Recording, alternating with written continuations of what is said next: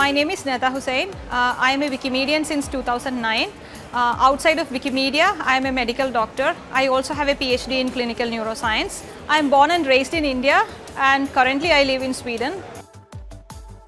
In Sweden, I live in a village called Partille, which is quite close to the city of Gothenburg. I really enjoy being there because of the tranquility of the nature around me. It's so peaceful, it's very calm, and it's soothing.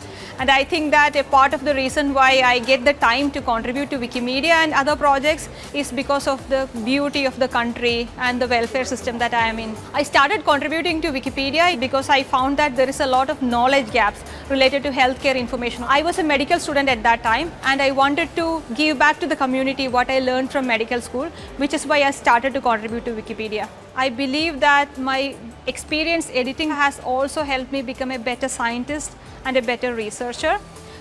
When I already started my PhD, I had 6 years of experience writing articles on Wikipedia, which made my academic writing smoother, easier and faster. I felt really good when I was able to write an article about the list of unproven methods against COVID-19. So during the COVID-19 pandemic, there was a lot of misinformation circulating online, and I wanted to do something about it.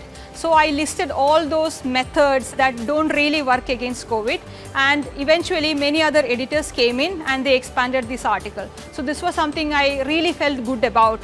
Free knowledge is important for me as a doctor because it's very important that people make their decisions about their healthcare based on evidence-based data. And I think that sharing knowledge, it always multiplies knowledge, it gives access to knowledge. So free knowledge is something closer to my heart because I really strive for a world where much of the data and knowledge that we have can be shared and read and understood openly.